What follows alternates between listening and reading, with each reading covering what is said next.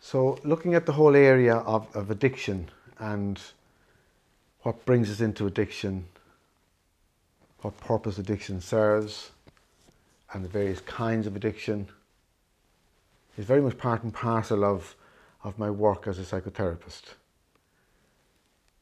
I'll refer to a poem later by John O'Donoghue for an addict.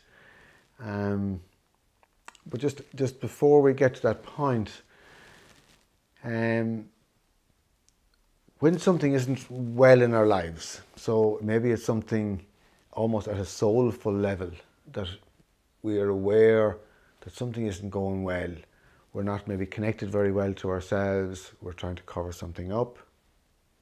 I'm thinking of actually, just as I'm talking, a line from Bob Dylan's The Tambourine Man.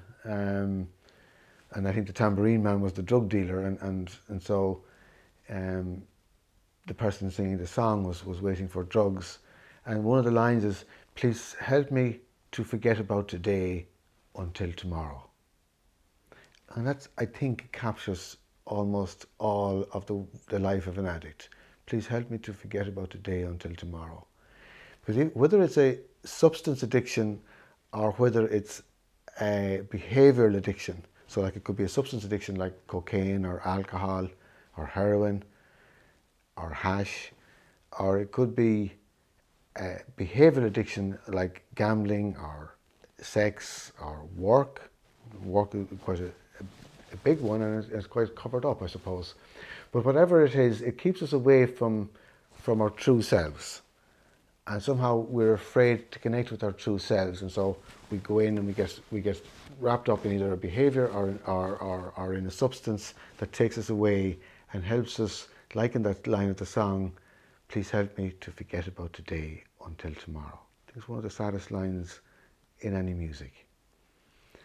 And John O'Donoghue, in this poem for an addict, he likens the situation of an addict going to get the escape, he knowing that it won't bring us happiness, and we know that, but he likens it to the moth that's attracted to the flame.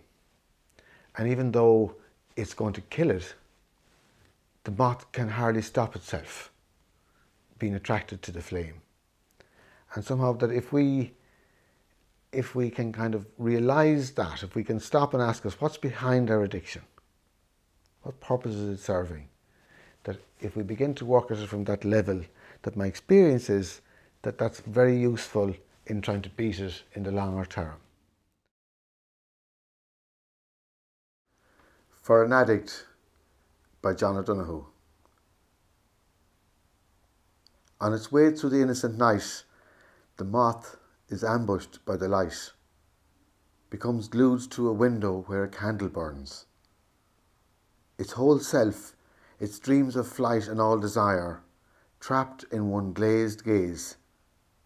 Now nothing else can satisfy but the deadly beauty of the flame. When you lose the feel for all other belonging, and what is truly near becomes distant and ghostly, you are visited and claimed by a simplicity sinister in its singularity. No longer yourself, your mind will be owned and steered from elsewhere now. You will sacrifice anything to dance once more to the haunted music with your fatal beloved who owns the eyes to your heart. These words of blessings cannot reach even as echoes to the shore of where you are. Yet, may they work without you to soften some slight line through to the white cave where your soul is captive. May some glimmer of outside light reach your eyes to help you recognize how you have fallen for a vampire. May you crash hard and soon onto real ground again, where this fundamentalist shell might start to crack, for you to hear again your own echo. That your lost, lonesome heart might learn to cry out for the true intimacy of love that waits to take you home, to where you are known and seen, and where your life is treasured beyond every frontier of despair you have crossed.